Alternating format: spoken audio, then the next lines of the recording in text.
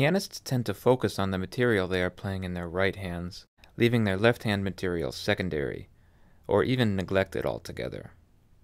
This is understandable, in that we tend to play melodies, long eighth note lines, and more apparently difficult material in our right hands. Understandable, yes, but definitely not excusable, because behind the scenes, it's usually the left hand, or secondary material, that really gives our playing its overall rhythmic feel. We could be playing the most technically advanced lines in our right hands, with perfect rhythmic clarity, but if our left hand is not supporting them effectively and consciously, our overall sound will be unclear and ineffective. Similarly, we can get away with almost anything in our right hands if our left hand is truly contributing and supportive. To demonstrate the transformative power of the left hand, let's take the classic tune Misty. The melody of the A section is playing in the background now. This is a simple version of the melody, with no embellishments, at an apparently slow tempo.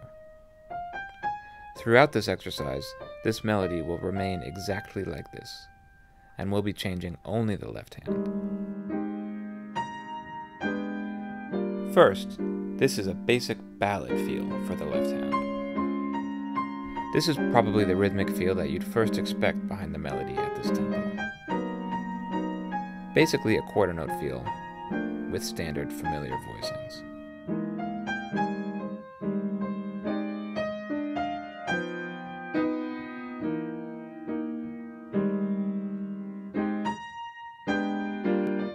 Now we're hearing a slow swing feel behind the melody. The left hand is not as sustained as it was before, and is now subdividing in swung eighths, or triplets. Notice how the melody is still played in straight eighths, but the overall feeling is swinging because of the difference of feel in the left hand alone.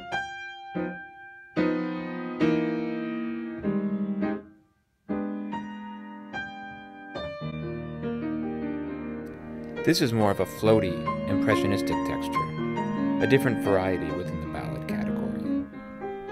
These wide arpeggios are being connected with the pedal, and also the E-flat pedal point is framing the harmony in a different way.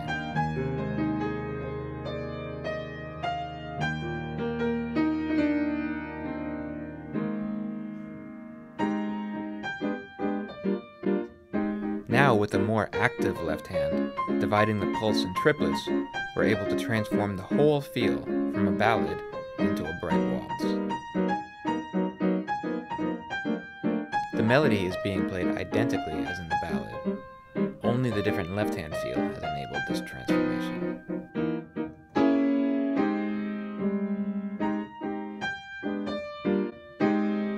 Now back to the original quarter note. This is a general straight eighths feel. To create this feel, the left hand is more active at the 16th note level against the downbeat-oriented rhythms of the melody.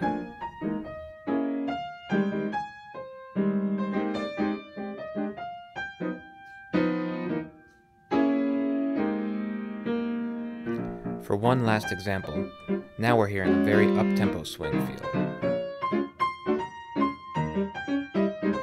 It's amazing how the energy of this feel can come entirely from the left hand, and really no eighth notes are required. It has more to do with a careful control of the subdivisions and a coordinated play between upbeats and downbeats.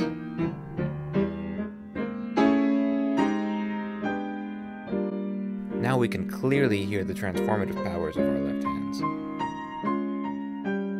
With this in mind, a top-down approach to piano playing is clearly limited. If we truly want to bring the piano to life, we're better off imagining the role of our left hands first and adopting a bottom-up approach to the instrument.